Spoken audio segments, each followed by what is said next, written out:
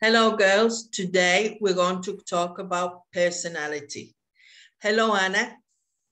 Hello. And hello, Claudia. Hello, Lady. Thanks for inviting me again. Oh, pleasure, both of you, to see you again. So now we're going to start to do the most difficult part, is talking about adjectives. So what I would like us to do is maybe read the adjective and then give us like a definition of what it is if we can, or maybe an example, whichever way you want to go, so that we know how to use this word. For example, I will start. Cheerful. Cheerful is someone who is happy, for example.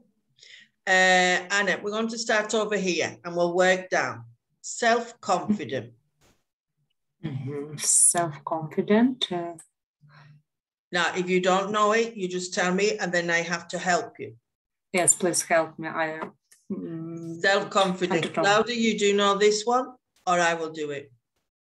Self-confident. Oh, it's a person who trusts in their abilities and capabilities and is very sure about what to do.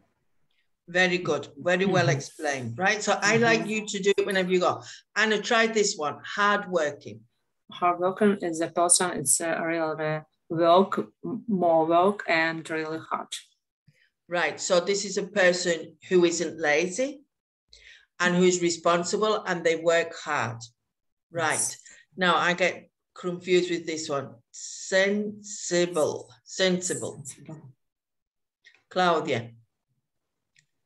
Sensible, maybe a person who is very, how to define that? Is easy to hurt their feelings.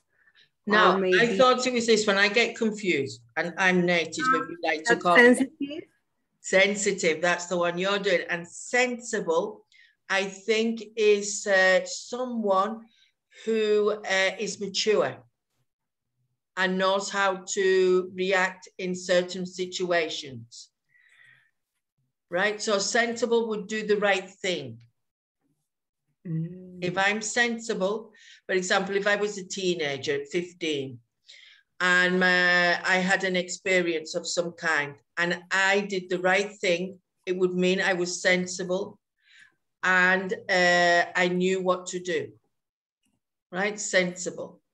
Right, Anna, the next one, generous. Generous, it's a person who gives more. Okay, a person who gives, yes. Gives, yes. Right, Claudia, polite. Polite is a person that is very careful to describe or say their opinion about a person or an activity. Right, so polite is a person who's respectful and knows how to behave in each situation. Right, sociable, Anna. Sociable, it's a person who like to discuss and speak with other people. So sociable is a person who likes to be with people. Talking. And likes to interact with them. Right, yes. Claudia, reliable. Reliable, a person in whom you can trust.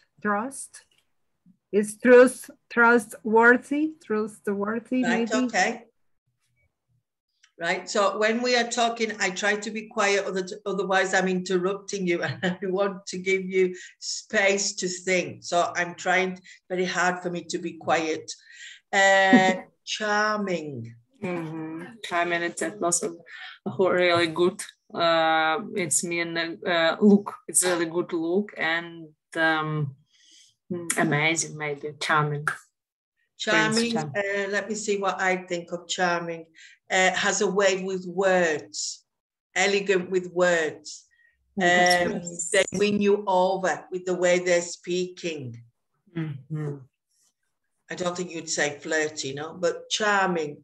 I'm thinking in Spanish, on the tip of my tongue, the word in Spanish. So charming is sweet with the words, and they win you over with the way they speak. And outgoing. Outgoing, maybe a spontaneous person who is very maybe happy and good sense of humor, and it's fun to be with that person. Outgoing, extrovert. Could we say that one? Extrovert. Right. Also, when we're speaking, we must try, as we're moving up in the level, not to use very a lot, right? Because maybe it's our Spanish origin. We're going very, very, because we say it in Spanish a lot, no? Very. So try not use that so much, right? Outgoing, extrovert, right? You can say one or two of these words, which are you or which you aren't, to use them. For example, I think I'm hardworking, I'm dedicated, and I'm always motivated to do things for my academy. I'm generous, in my opinion, because I give my time to help others. I'm reliable. If I say I'm going to do something, 90% of the time I do it, and the other 10% is because it's out of my control. There we are. Anna, you can choose the words you want. Okay. I think I'm a hardworking person too, because I like to study and work, and what I can to do, I did it.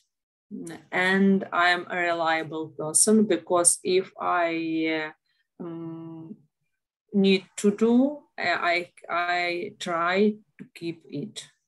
So you try your best to do it, yes. No? Yes. Right. Right. And Claudia? I think I'm joining to this team because I'm also hardworking. I work a lot and I try to do my best in everything that I do. And I think I'm also really reliable.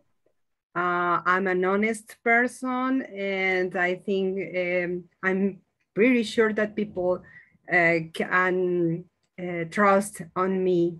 Trust me. And trust me. Okay. And I think I'm cheerful. I try to be happy all the time. And for me, it's very important to love every day. Right. No, because if I had to say one word for Claudia, because I don't know you intimately, I would say cheerful. Thank you. I would say that. And I would say Anna is sweet. That's a compliment if you don't know. So right. And what is one thing that you are not, but you would like to be? For example, I am not self-confident. I lack confidence. I would like to be, to believe more in myself. Right, Anna. I talked about what I want to be more. Yes, if one of these characteristics you would like to have, but you don't have. I would like to be more outgoing because I want to have more time for different things what I want to do. But so outgoing is, for example, do you find it difficult to speak in front of a lot of people? Are you shy? Outgoing. Sometimes yes. No, because outgoing, you want to be that because you are shy, or you find it difficult to talk in public, or different things like that. That's what it's trying to say. Yes. Right? Yes. And Claudia? self-confident, because it's very difficult to be self-confident. You are thinking that you are not good enough, maybe, and that is pretty bad when you are trying to do anything, to get a new job, to start a new project, and you are afraid that you maybe are not so good. So I think self-confidence is a high quality that we must work. Yeah, because we need also maybe to surround ourselves with people who support us and motivate us and tell us that we are worth it if we don't believe it. Right, this is the exercise we're going to do now. Maybe it's a little more difficult. I haven't done it, so I'm going to do it with you as well. We have to say, easygoing, letter H, a person who doesn't worry much or get angry easily. So you have to find a definition. And also you must say if it's positive or a negative thing. So it's like two things in one. You give a definition and then you tell me in your opinion if this thing is a good thing or a bad thing. Okay, so Claudia, would you like to do number 2? Egotistical. Yeah. Egotistical. I don't even know what this is. Let's see what it is. Oh, maybe. Is it the last one? Read the last one. Someone who doesn't brag No. about or her accomplishments. Maybe, oh no. Is it C? I'm thinking ego, like the thinking of themselves, or we can leave it to last of one of the things. What do you, oh dear, what do you think about letter C? Someone who has a very high opinion of him or herself. Yeah, maybe it's more relative to egotistical. It's the first time I hear that word. That's why I give it to you, Claudia. Right, so we will, if we need to, we can change it. I don't know if that's a good thing or a bad thing. I think it's negative. Right, they're too overconfident. Do we understand that maybe? Right, Anna, the next one. Flexible. Flexible. Trying the first 3.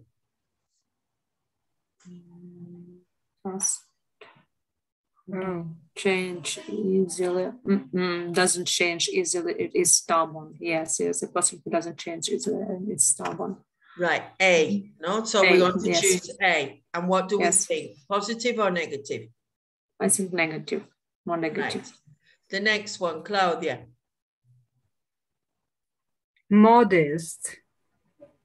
And I, someone who doesn't brag about his or her accomplishments. Right, so this is another word. I don't know if you've seen it, to brag.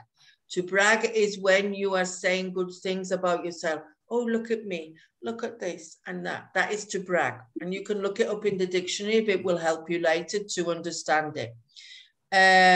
Right, sociable, Anna. Sociable, a person who enjoys being with other people. I assume F. Right, and it's positive, no? Positive, yes, positive. Right, the next one. Oh. Stingy. Stingy. Something to do with money. Maybe be yeah. Someone who doesn't like sharing. Right, I thought of money. Stingy is also if you don't like to pay for things and you're, for example, if we go for a coffee and you pay for me always. So I'm stingy because I never pay, for example. Right, the next one, Anna. Supportive. Person who is helpful and encouraging. D. D, Right? yes, D. It's positive. Right. The next one, Claudia. Temperamental. Temperamental. Ooh, temperamental. A person who has unpredictable or irregular moods. G. Irregular moods, yes. So our mood as the way we feel. So we can be in a good mood or in a bad mood. Right? And the last could one? you pronounce the word again? Temperamental. Temperamental. Thank you. Temperamental. Difficult, yeah. And last. Unreliable. Unreliable, yes. A person who doesn't do what he or she promised. Right. So it's similar to the words we had before. So, which one of these would you not like to have?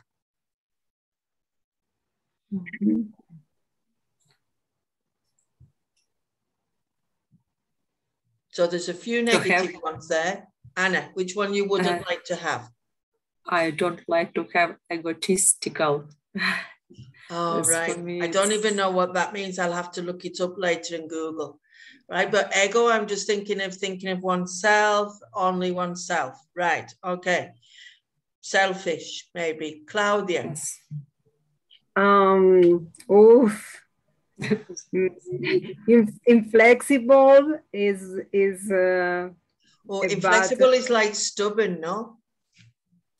No? Yes, inflexible. It's your opinion, only your opinion, and you won't listen to anybody. Opinion of the others. So it's terrible. And, so the negative ones are really negative here on this page, no? Not the stingy. I know.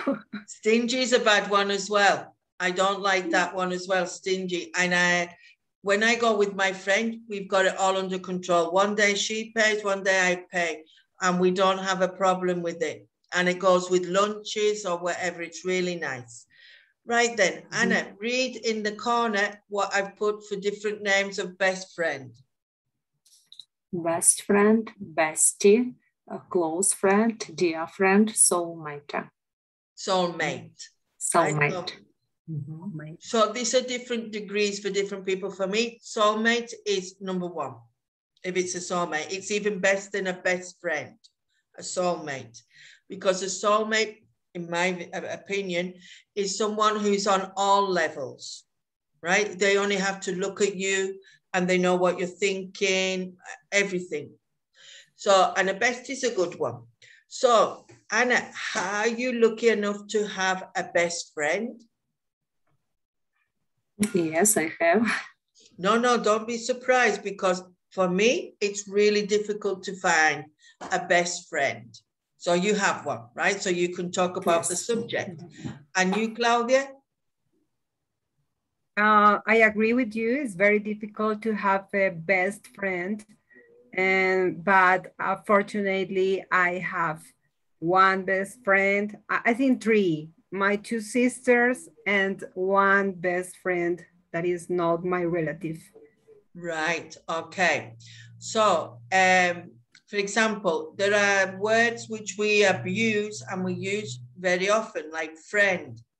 This is my opinion all the time. So I think we use friend very loosely. Acquaintance may be a better word. And best friend, it's something very special. And sometimes in our lives, we don't have one because we're far away or different things happen, no? So the first question, Anna, what is your best friend like? Physically or characteristically? You don't need to say her name or his name, just like give us a general idea. My best friend is people, as I said, people, yes, who more reliable, don't give me some information what I need. It's a friend who listen me and give me the advice, maybe. right? It's my best so friend. The best friend that you tell me that you have, this is what you're thinking of, your best friend. And she has those 3 characteristics. She listens to you, she supports you when you need it, and she gives you advice. Don't say advices, right? Advice. So she gives you advice if you ask for it. Yes. She listens to you. If I because sometimes you don't want it, no? And physically, what is she like? Describe, yes, physically. I'll give you an example. For example, I'll talk about my best friend. I was with her today. My best friend is shorter than me. She comes up to my shoulder. She's very slim and petite. She's got shoulder length, straight red hair. So describe me your friend. My best friend, it's not tall, have blonde hair, great eyes, great, yes. And really it's charming person. Yes, this word is true, charming person. Right. So you, Claudia, what is your best friend like?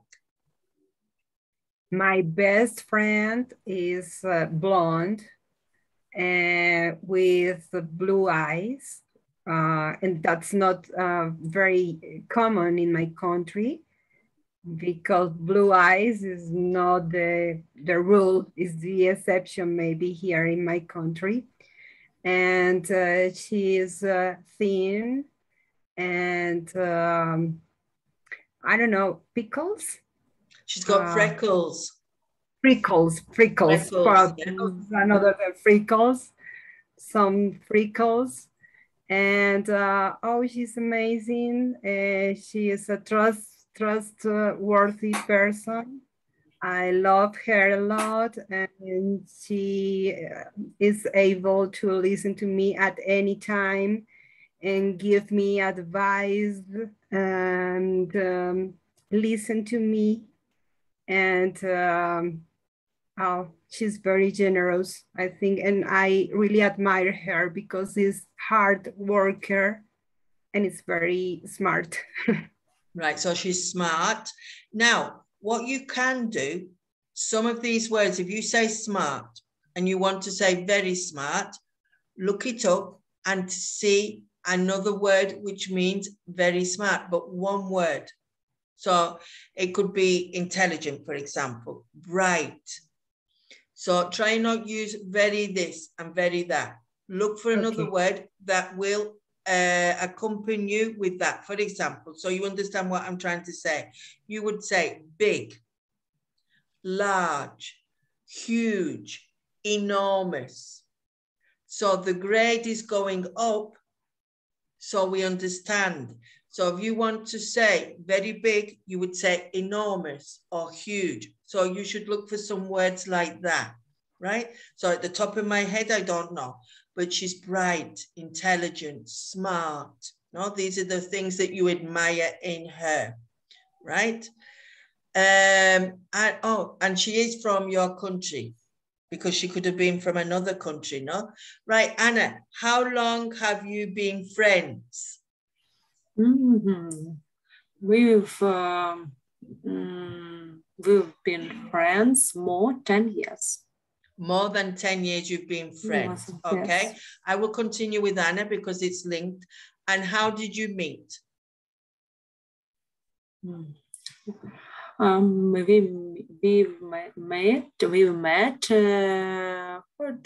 on job. At work? At work, sorry, at work, yes. So your work colleagues? Together, we work together, yes. Now. And you still work together? Yes, we still work together. So your work colleagues and you met at work. And you've been friends for more than 10 years? Yes. Right.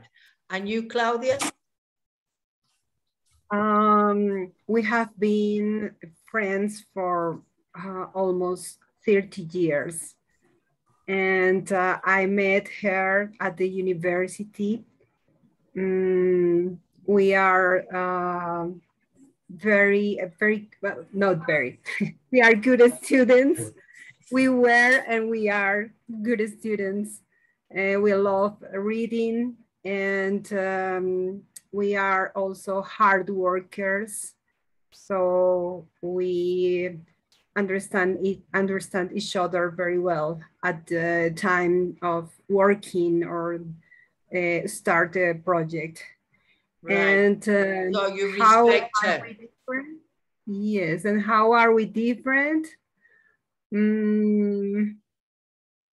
Wow, I've never thought about that, but I think she is very, she's self-confident, and she has no fear to do the things. She just does the things, and I'm not that way. I think I have to think more about the project and the pro and cons, but she's self-confident, and I think she had reached everything that she proposed in her life. So this happens sometimes, no? What you are lacking, what you haven't got, normally the other person has, and you complement each other. So you're saying that she compliments you because she's more outgoing and more decisive of what she wants to do. And maybe she'll push you that little bit so you will be the same. And that's what you need, someone to help you. So, Anna, about your friend, how are you similar and how are you different? Interesting. Yes, I and my friend boss is really a reliable person, and we both help each other on a work and in usual life. Different. We more similar. Yes, it's true. We more similar because it's both easygoing, talkative person. Yes. I haven't thought of it. Well, I'm very different from my friends normally, and they complement, they support me. I think they're more supportive to me than I need them more maybe sometimes than they need me. Maybe that's about Claudia as well, that you need your friend a lot to give you that little bit that you are lacking, no? So I think we are very lucky if we can have this best friend, no? So thank you girls for talking about personality and your best friend.